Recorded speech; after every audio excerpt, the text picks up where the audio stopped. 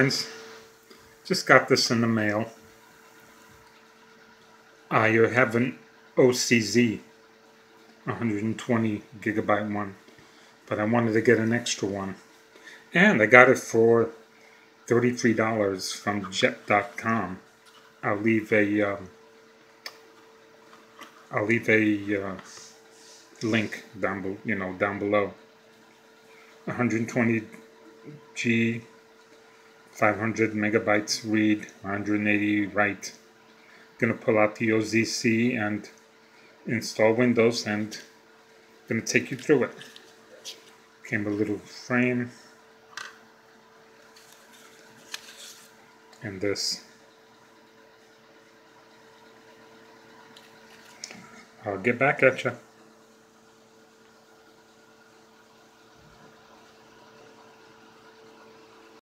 Okay, I opened up the back of my laptop. That was easy. This is just $1.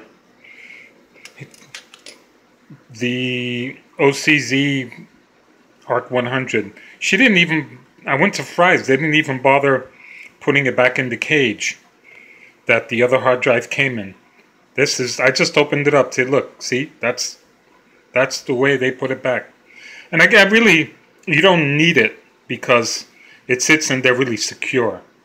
So, okay, just wanted to let you know. Okay, here it is. This is a bracket. It's a bracket attached to the back here. These two, and that was holding it down. So, unscrew, you got the picture. That's how easy it is. I'm going to need to put the back on and then install Windows 10. Okay, Windows is installing.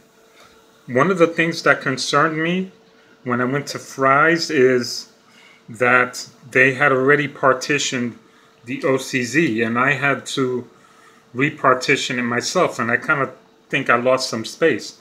But Windows 10 automatically partitions an empty drive. So that's going along great. It's installing the files. So far so good.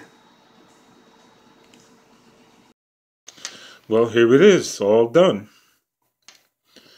One screen, there was, while I was installing Windows, there was one screen that popped up asking me about the drive, how to partition it, and you just say new, click on new, because that's highlighted. And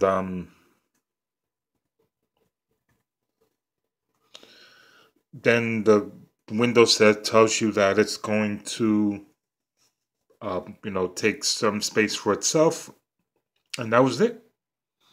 It finished loading everything up, and then I connected to the internet, and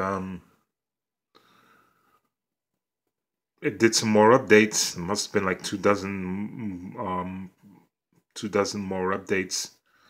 Probably rebooted the computer several times, and then downloaded Chrome, and that was it.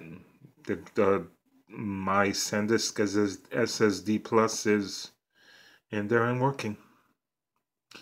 So that's my contribution, and save my laptop. You take care.